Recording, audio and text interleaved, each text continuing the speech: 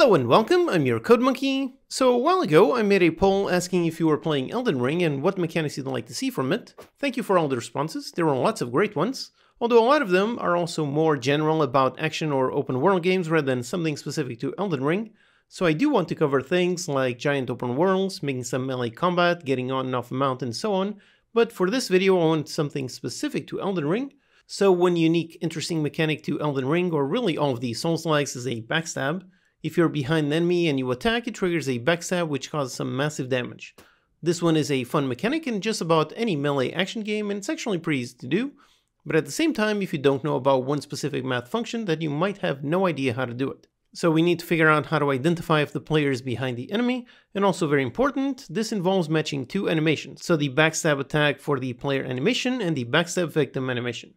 In order to really sell the attack, we also need to make sure all of the objects are placed and rotated correctly for the animations to perfectly fit.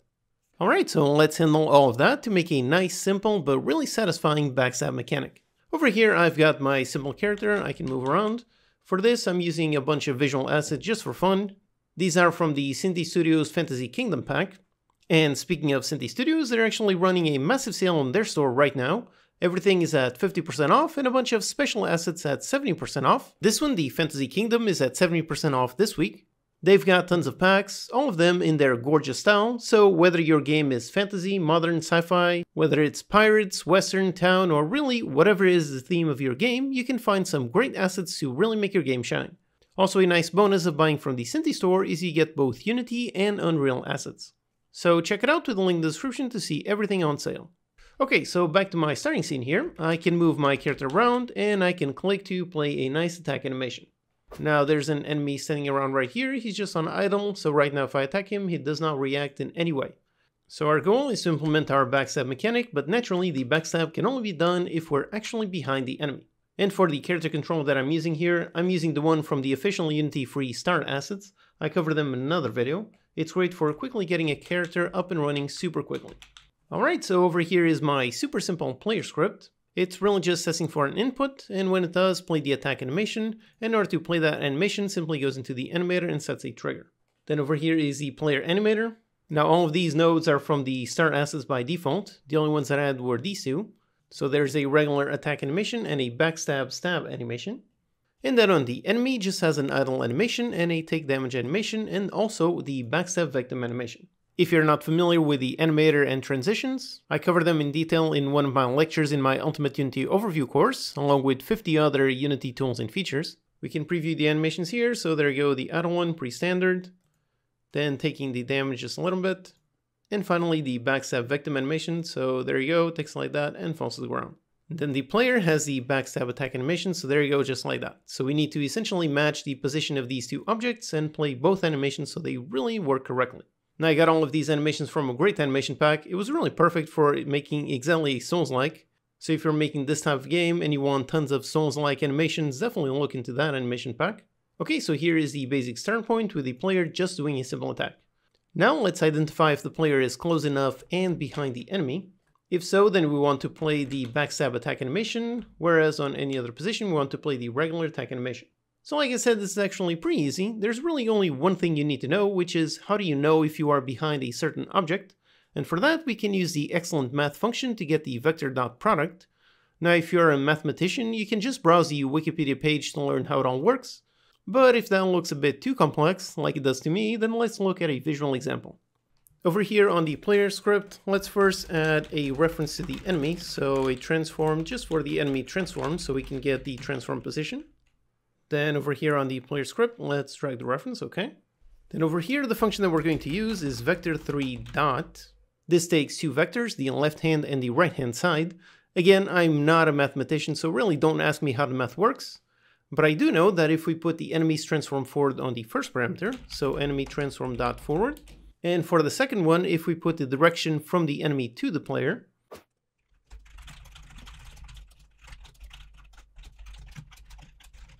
so we calculate the direction from the enemy to the player. And if we get this, let's do a debug.log to see what this returns. Okay, so let's see. Okay, so there's the log, and right away, if I'm straight in front of the enemy, you can see that the dot product is very close to 1. If I'm perfectly mathematically perfect in front, then it's exactly 1. Now as I move on to the side, it goes under 1. And if I'm right to the side of the enemy, then the dot product is around 0. Then if I'm behind, then the dot product goes under 0. And if I'm perfectly behind, then it's exactly -1. Also note how the dot product doesn't change if you're left on the right side. So that one does not identify. So this is only good for testing if we are either in front, it's a positive value, or behind, we've got a negative value. Alright, so based on this very basic math function, you can already see how we're going to build this. To make a backstab, we just have to calculate this, see if it's close enough to -1, and if so, we play the backstab animation, and if not, then we play the regular attack animation. Okay, so here in the code, when we have our attack, let's calculate our dot product. So let's go up here, instead of a log, let's calculate a float for the dot. And then let's just test if it's close enough to -1. So if the dot... Now here, we should not force the player to be 100% mathematically perfectly behind the enemy. We want it to be a little bit forgiving. So let's put it minus and stay within -1.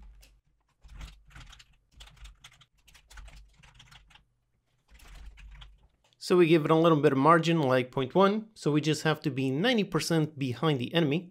So if so, then we have a backstab. And if not, then we have a regular attack. So we're here for the animations, let's play them. Okay, so that's really it, let's test. Okay, here we are, let's go right next to the enemy and play an attack. And there you go, it does work, a regular attack. Now if I go all the way behind my attack, and there you go, got the nice backstab animation. Alright, awesome. Now the next issue that we have is the distance. So if we're really far but behind the enemy and we play, there you go, it still plays the backstab. Obviously that makes no sense, so it needs to be close enough to do the backstab. So that one is also a pretty easy one to handle. Now one way to handle that would be on the find target logic, but over here on this very simple demo we don't have any find target logic, we just have the enemy reference directly. So for this demo, really just adding a simple distance check will do.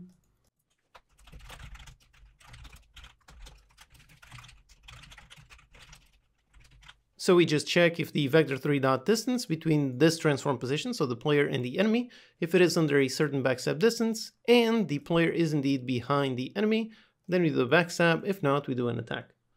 Okay, so here if I'm from the side, do a regular attack. If I go behind and close enough, there you go, nice backstab. And if I go a bit far away and I attack, and there you go, regular attack. Alright, awesome, all the logic is working. Now, all we really need in order to make this backstab feel nice and impactful is just apply the victim animation. Over here on the enemy script, I've got a nice public function to play the backstab victim animation. So over here, we've got the enemy transform. Now we just need to get the component of that script. So let's just refactor this code to make this enemy backstab. And then up here, we need the enemy transform. So transform for the enemy transform. Go into the backstab, grab the transform.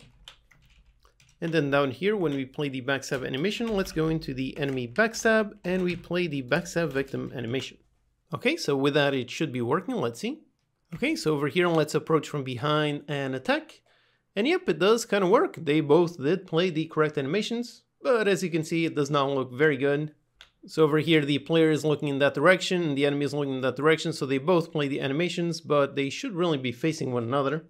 So in order to make this look good, we need to make sure we rotate the player to face towards the enemy, and we need to position the enemy perfectly at a certain distance in front of the player. And we also obviously need to make sure the enemy is rotated in the exact same direction. Okay, so let's handle all of those. First up on the rotation, let's make sure we rotate the player towards the enemy. So over here, let's calculate a direction to the enemy. So we just grab the enemy transform, grab the position minus this position.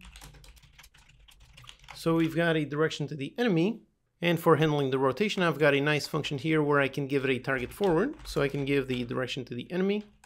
And this one is using the third-person control from the star assets to handle that rotation. And then on the enemy script, again, this one is just a dummy script, this one is not a full controller. And over here, I also have a nice function to set the target forward. And really what it does is just stores the target forward and does some nice smooth lerp rotation in order to rotate towards that forward. I also covered this simple method of using lerp to get some nice smooth rotation in another video. It's super basic, super quick to handle some smoothing with lerp. So we just need to call this function. So enemy backstab, we calculate the direction to the enemy, we rotate this one along that direction, and we also go into the enemy backstab in order to set the target forward to make it rotate in the exact same direction. So they're both rotating perfectly in the same direction. Okay, so let's see like this. So here we are, let's go behind the enemy and press the attack. And there you go, it does rotate to face towards the enemy. And yep, there you go, it plays the animation. Both of them facing the perfect direction. All right, great. Now the next thing that we need is just the positioning. Right now, if I go behind that around this distance and I play, there you go, plays the animation, but there you go. The animation is a bit too far. So let's position the enemy. And again, I've got some simple logic on the enemy for smoothly moving to a target position. So it's really using pretty much the exact same thing, except instead of modifying the transform.forward, modifies the transform.position. So we just need to call this function. Also, one note here. In a complex game, this enemy would have some AI that would control the movement, so perhaps having another script also moving the enemy smoothly over time, perhaps that could create some conflicts. Now, if you were to have those issues, then one simple solution is really just teleport the enemy to the target victim position. You might think that it looks a bit janky, but if you actually look at the Souls games, that's actually what they do. Since the whole thing is so fast, you really don't notice a slight teleport. So over here on the simple demo, I'm using a nice smooth, but in your own games, if you have issues, just go ahead, make a nice teleport, and everything will work perfectly. So okay, I've got my nice smooth movement, just need to call this function, which really means that I just need to come up with the perfect position for the animations to match perfectly. Over here, we already have the direction from the player to the enemy. So really, we just need to place the enemy on the player's position, plus this direction for a certain distance. So let's go into the enemy backstab, and we're going to call the function to set the force movement. So force move to a target position. And target position will be our transform.position plus the direction to the enemy, and then multiplied by whatever distance based on the animation. Now in this case, for the animation pack and the animation that I'm using here, I know that this animation matches perfectly if I put it around 0.7f. Okay, so that's it. The enemy should be perfectly positioned exactly where it makes sense for the animation, so let's test. So here I am, let's go behind the enemy, stay really far away. As long as I'm behind, place the attack, and there you go, the enemy moves a bit in order to match the animation, and yep, perfectly. Alright, that's pretty awesome. So I can really attack the enemy from anywhere I want, I can be super close, and the enemy moves a bit forward in order to go the animation, perfectly matches, and looks really great. Now over here I just added a bit more polish. I added some screen shakes, some blood particles, and some animations on the enemy, so now if I do a regular attack, there you go, looks really nice, really impactful. And for the final backstab mechanic, if I go behind the enemy, do the attack, there you go, it moves, rotates, nice screen shake, nice particles, and everything looks really awesome. So again, doing a regular attack looks pretty nice, and if I go behind, there you go, really nice, really impactful, really cool backstab animation. Okay, so with this you'll learn how to use the Vector3 Dot product to identify if an object is behind another one. And you also learn how to combine both attacker and victim animations to really make an action feel powerful. Now go ahead and make your action games look awesome. Alright, hope that's useful. Check out these videos to learn some more. Thanks to these awesome Patreon supporters for making these videos possible. Thank you for watching, and I'll see you next time.